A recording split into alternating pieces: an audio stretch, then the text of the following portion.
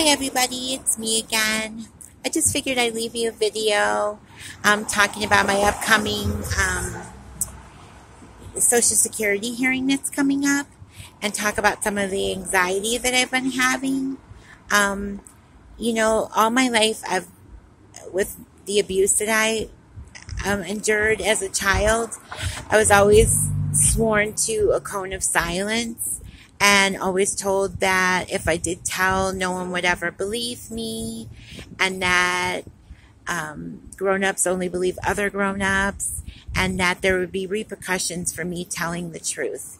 So I've always been told to kind of keep things to myself and worry about what would happen if my truth came out.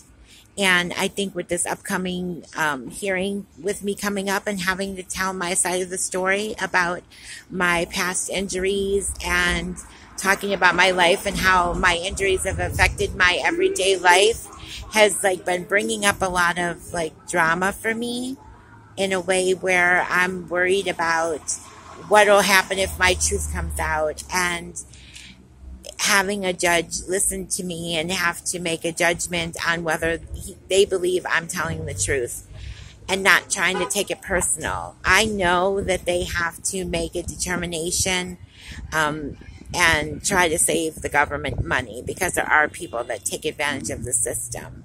And I'm totally aware of that. But it still feels like a personal attack when I'm opening up and telling personal things about myself, and having someone say, A, I don't believe this person, or B, I do believe this person. So this hearing is more than me just giving my medical testimony and vocational testimony and listening to what they decide. It almost feels like a personal attack. So I've really been struggling with the upcoming hearing and the nervousness that comes along with it. So my counselor's been working with me and helping me with daily affirmations and helping me realize that this has nothing to do with my past. This has to do with my present. And people, my attorneys, and my counselors are telling me, just think of this hearing that's going to be on the phone. I don't have to go in person because of Corona, which is really a relief on my hands, because my first hearing I had to go face to face and I was so nervous.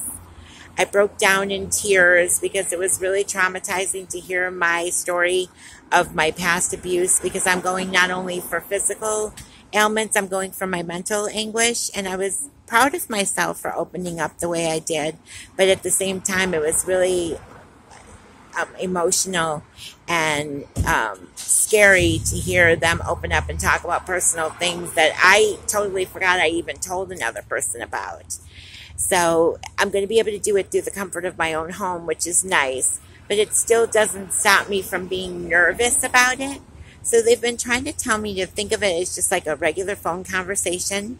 The hearing's only going to take 30 to 45 minutes. I can do it in the comfort of my home. I can have a cup of coffee. I can have a cigarette while I do it.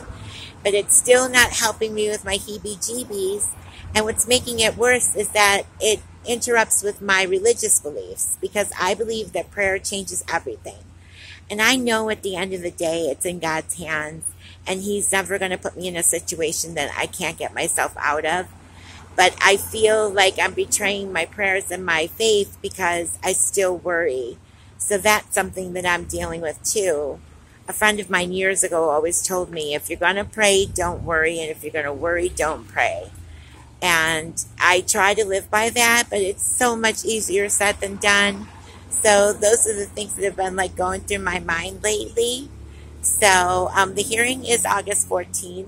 So any prayers and well wishes would be greatly appreciated. I personally just can't wait for it to all be over with.